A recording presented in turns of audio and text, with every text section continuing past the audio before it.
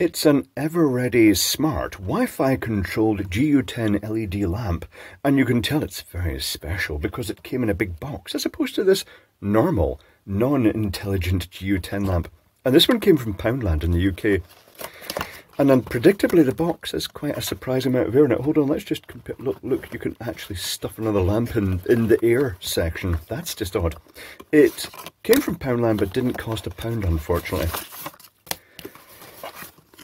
So, yeah, lots and lots of packaging. That is ridiculous. It is just a little GU10 lamp. Let's get the packaging out of the way here. Let's, just for comparison, let's stick it into this box and see if it fits. Does it fit in a wee tiny box? Yes, it does. So they could have just put it in a box this size, but not to worry, they didn't. So let's plug it in and see what happens when it's powered up by default without any Wi-Fi connectivity. I shall grab a socket here, a suitable adapter, and we'll stuff it in and just see if it lights up by default when powered up. It gently dimmed up to warm white. Not bad. Actually, I want to see the power rating now. 1 moment. What the fuck? That is very, very annoying. Oh, look at me, look at me. I'm wanting somebody to connect to me. What an annoying feature. Not to worry. Right. Let's see what power it takes before it starts going to disco mode. 1 moment, please. How much power does it take before going into super disco mode? 4.9 watts. Okay. Right. That took me by surprise. I wasn't expecting it to do that. I thought by default it would wait for something to happen before it started going into the I am the one that is selected mode. Anyway, if we pop the front off, it reveals, oh, this thing does the, what they claim 16 million colours, and cold white and warm white. I've already explored to a degree. There's the, let's zoom down this. There's the little antenna snaked in there for the Wi-Fi. A very interesting chip because I've actually done a little bit of pre-exploration. We've got 8 warm white and 8 cold white LEDs, and then we've got 4 RGB LEDs. So they provide the box ticking RGB. But the main thing is, for if you want super amounts of light, it's going to be cold white, warm white, or both. If you want RGB, it's just going to be 4 standard LEDs. So it's just token gesture, just shall we say atmospheric lighting. Okay, right, you know what happens now? The circuit board comes out and we explore it. 1 moment, please. And let's explore quite interesting circuitry, I have to say. A couple of interesting chips, both by Bright Power. This is not a surprise.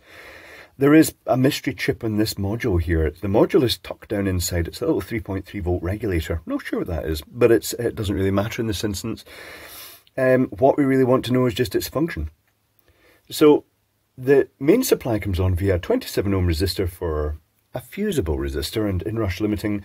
It's got a filter capacitor here, 150 nano. It's got a little inductor here for filtering, and then there's a bridge rectifier, and then a smoothing capacitor, 400 volt smoothing capacitor for that death beam experience, which provides roughly just over 300 volts in the UK or Europe to power, which actually goes right out to one of the connectors, because the circuit board on the front has a 0 volt rail. It's got 330 volts, say, and it's got 14 volts. The 14 volts is for the LEDs, the RGB LEDs, the higher voltages for the general illumination LEDs, and it's got this clever chip in here. Notice there's just 2 links and a 6-pin connector, of which 5 pins are used. This chip is very, very interesting. I'll show you that in a moment. I'll show you the rest of the schematic. So we've got the main supply comes on for this capacitor here and goes out. We've also got this section here, which is a 12 volt regulator, 12 volt buck regulator, deriving it directly from the mains, but they've cheated. They've put a diode in here just to boost that up by just a couple of volts, 2.4 volts I think it is, and that gives just over 14 volts in the output. That's for the red, green, blue LEDs. Then it goes over to this little 3.3 volt module here, this one that's slotted through the circuit board, and that provides the 3.3 volts for the Wi-Fi module, which is also just slotted through and has 5 connections, 3.3 volt, 0 volt, the antenna going out, and then clock and data, because it's putting out I2C to the front module. Let me show you the schematic for this. It'd be more interest. There is a mystery capacitor here. You can chime in on what you think this is for. I'm not sure why it's there. If it's filtering, stability, noise filtering, really not sure. Let's zoom down on this. So the incoming supply comes in here. There's a 27 ohm resistor, there's the filtering capacitor, and there's a little inductor with a 5.1k resistor across it to quench resonance, presumably. I'm not really sure why they do that. We've got a bridge rectifier, we've got the death beam capacitor. The reason I call it a death beam capacitor is because a conspiracist claimed that the reason that there are 400 volt capacitors in streetlight power supplies is to power the 5G death beams. They actually said that. But this death beam capacitor then has the output going with about, say, 330 volts in the UK and Europe. It goes straight out to the LED circuit board. It also goes to this little bright power BP2522X chip. And this is a programmable. It's got a select pin that you can either take to its positive or its ground. And it selects either 12 or 24 volts. In this case, it's 12 volts they've selected. But they've nudged that with this Zener diode. And this is a very simple circuit. It's got an inductor, it's got the capacitor here, and it charges the capacitor via the inductor from the mains by just turning it on very briefly. And the inductor, because it's got that magnetic field that has to be built up, it pushes back against that and limits the current flowing in to the capacitor. But then when this turns off and the magnetic field collapses, as it collapses, the polarity changes, and it also tops up the capacitor via this diode here. So it's a closed little loop. It's got the flywheel diode.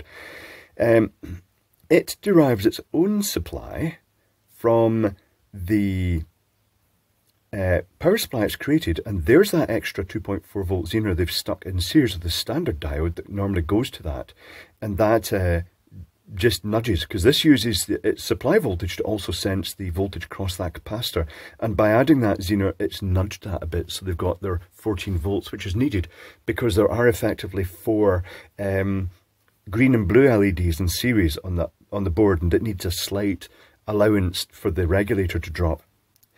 That 14.4 volt supply also feeds that little 3.3 volt all-in-one module. I'm guessing that this must take a modest amount of current then, if they actually used a module like that instead of just a simple regulator. It has its own 220 microfarad 10 volt capacitor. That 14 volt supply is 100 microfarad 16 volt. And that then powers, the 3.3 volts then powers the Wi-Fi module, and it's interesting to note that it is, the chip in it wants to remove the Energizer label off an Eveready product. So that's 2 dead brands. Why don't they just add Duracell, a Duracell sticker in there as well, so they can have all the zombie brand battery brands at the same time. But I'm guessing it's the same company that owns this, or they come from the same factory. Well, that will happen anyway.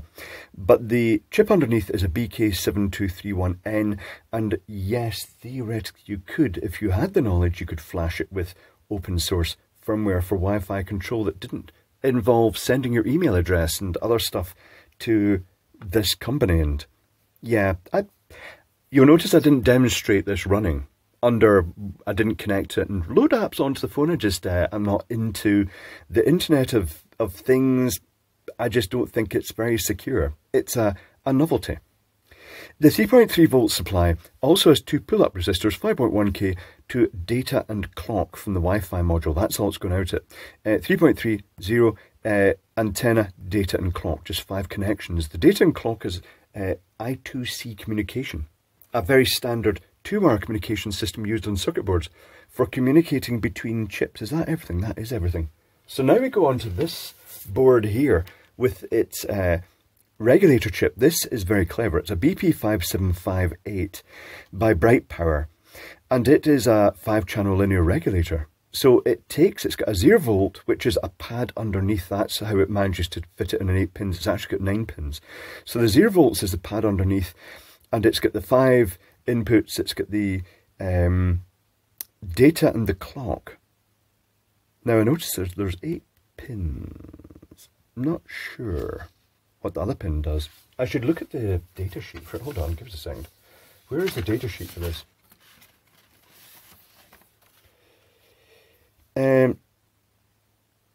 Oh, so there is a high voltage input. I didn't know that. It's got the high voltage input. I wonder if it's going in the...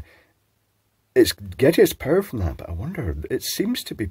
Right, tell you what, I shall have to explore, I shall have to add a link to my schematic because it's missing that. Is it coming from the 14 volts or is it coming from the high voltage? Just give me a second here. 1 moment, please.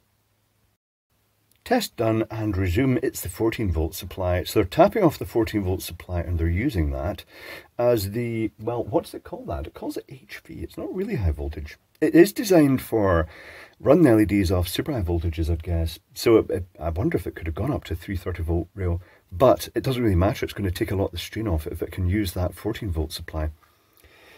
There are 5 circuits of LEDs connected on this circuit board.